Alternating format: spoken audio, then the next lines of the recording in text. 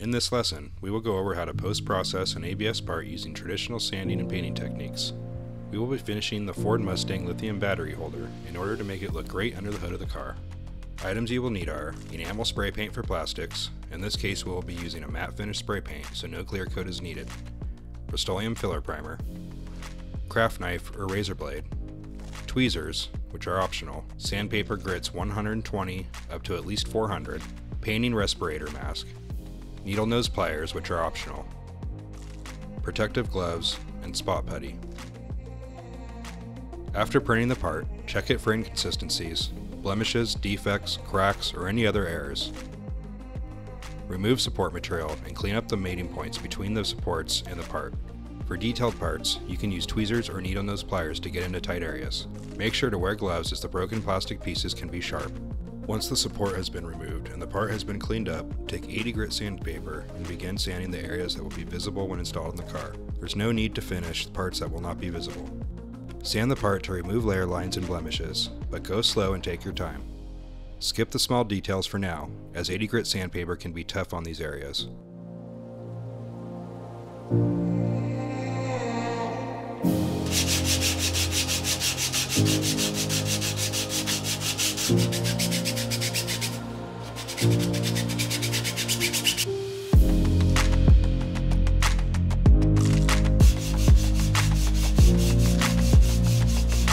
Move up to finer sandpaper, and once you move past 200, wet the sandpaper before using it. This will help prevent plastic debris and buildup within the sandpaper, as well as give the part a nicer surface finish. Switching to 400 grit, sand until the part feels and looks completely smooth. You can go up to a finer sandpaper if you would like, but it is usually overkill and is not needed in most cases. 400 usually works fine. After sanding, wipe off the part and clean it with water in order to remove all the sanding debris.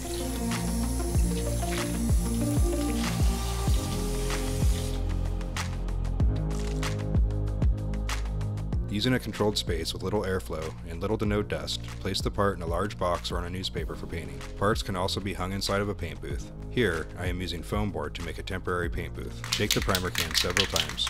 This is very important. Filler primer contains a small amount of filler in order to help further with hiding blemishes. If the can is not shaken enough, these fillers can clog the nozzle and come out in thick clumps on the part. Start off with small, even strokes from about 10 to 12 inches away from the part. You want to do several thin coats in order to prevent dripping and to achieve even paint thickness.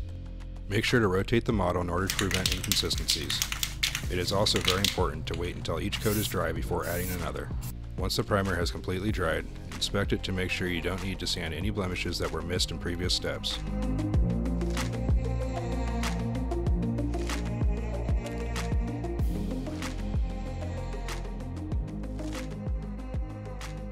For large holes or gaps, you can use spot putty to fill them in.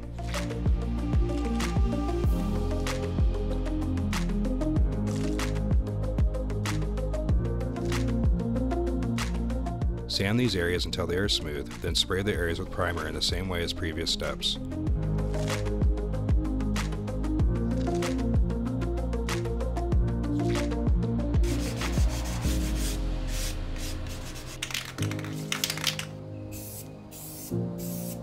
Inspect the part again.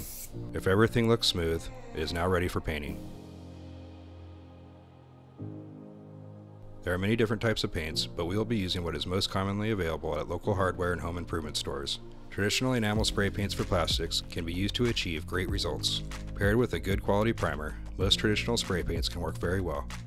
Shake the paint can several times. Using the same methods as the primer, start with light, even strokes about 10 to 12 inches above the part.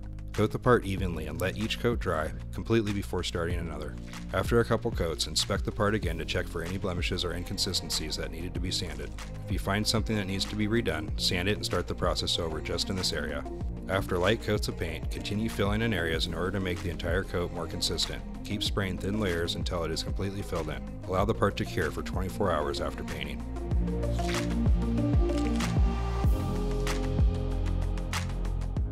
Make sure to shake the can in between coats. This is very important in order to prevent clogs in the spray can nozzle and in order to achieve consistent results. Make sure the area where you are painting is free of dust and debris.